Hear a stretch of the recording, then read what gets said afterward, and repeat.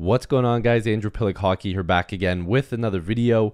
Thank you guys so much for the support on the most recent video and on all the videos. You guys have been awesome, showing so much support, watching them, liking and subscribing. And if you are new here, liking and subscribing does help me the most. We're talking about Samsonov today. Jesus, I can't even talk.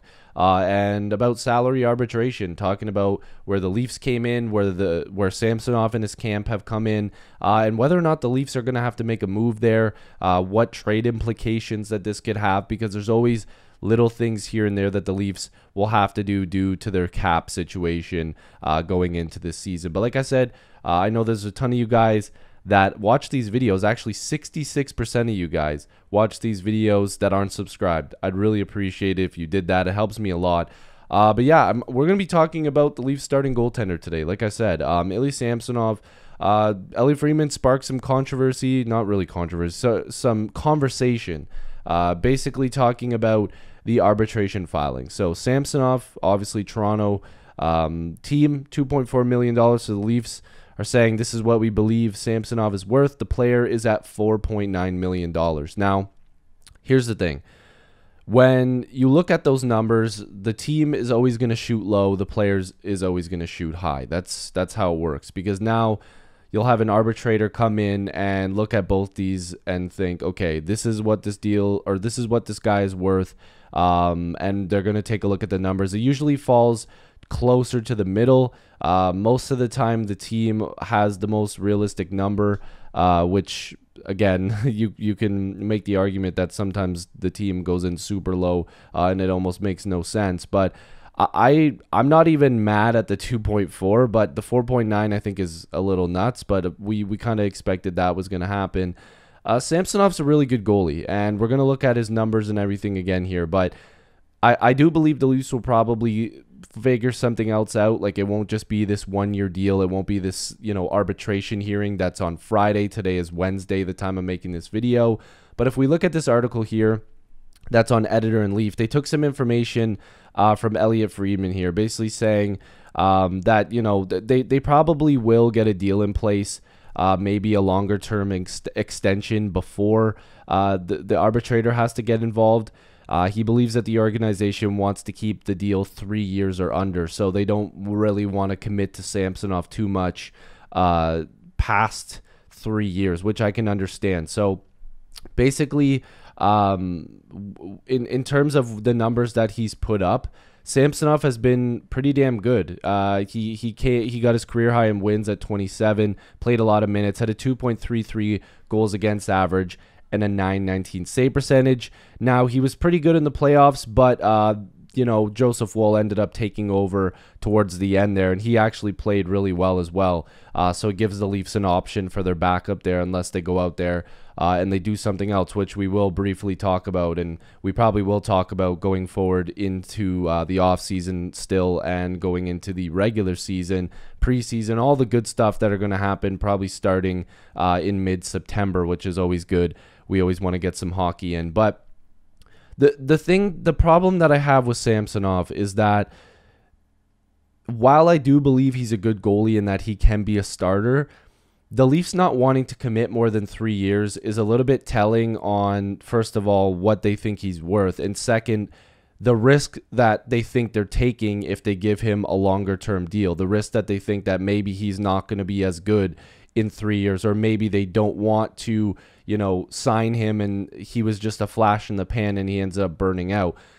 That's the balance, and that's the risk that you take. You can sign a really good player for a really good deal for a long time, and that contract looks amazing, but you also, on the flip side, could sign a player to what you think they're worth at that time, and then they fall under and they don't play very well. Because if we're just looking at this realistically, Samsonov is a guy that playing in the 27 to 30 game range is probably his sweet spot, but the Leafs need him to play far more than that. The Leafs need him to play like 40 plus games, and if he does that, is that going to hurt him? And is he going to give up more goals? Is he going to give up more chances? And the Leafs blue line, in my opinion, got worse defensively right now. And as crazy as that sounds, but they don't look as good defensively, and that's a problem. So the Leafs need to make sure that Samsonov is their guy, because they don't want to have to be like, okay, Joseph Woll, a guy who's barely played in the NHL, you look pretty good, but now you're going to play 30 games. Like, that's not exactly what the Leafs want. They want Woll to play some games. They want to probably sign a veteran goalie to play some games as a backup. Like, they really need Samsonov to play like I think I said 40, but like they really need him to play like 50 plus games almost. Like, there's a lot of games in the regular season. There's 82 games, and then, you know, you get the playoffs and everything else like that. So the Leafs need him to play a significant amount of games. And when he's played more, he hasn't looked as good. But I think that Samsonov's a really good goalie to take a low risk, you know, 3-year deal on, and especially for not a ton of money. Because if we look at the cap situation, the Leafs realistically are probably still around $2.4 to $3 million over. I moved Gambrell to the minors. I have Nick Robertson here. So as you can see, the Leafs have an extra forward, and they also have an extra defenseman. They apparently aren't done on the blue line, and, you know, they're obviously going to have to shed some money here. But you take Matt Murray out of the conversation. If this arbitration number lands around 4, then you're only saving $600K on this cap, which doesn't get you underneath. So they need to trade Matt Murray. So let's just put him on LTIR. That gives you only $2.2 million.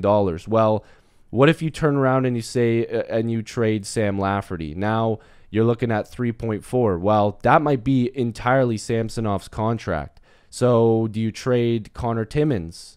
And then this ends up being 4.5. That's still, while depleting your team of its depth, like, you're barely getting any space here. So something's got to give with this team. I'm wondering if they're looking at Calle Yarncrook right now and thinking, okay, this guy's really good. He played really well with Matthews. Do we have to let go of him, though, even though he still has 3 more years left? He has a modified no-trade clause. But the Leafs need to find ways to wiggle some money around. And, you know, if they trade Nylander, obviously that opens up space. But your goal isn't to just trade Nylander for cap space. You have to make a Nylander trade to get better.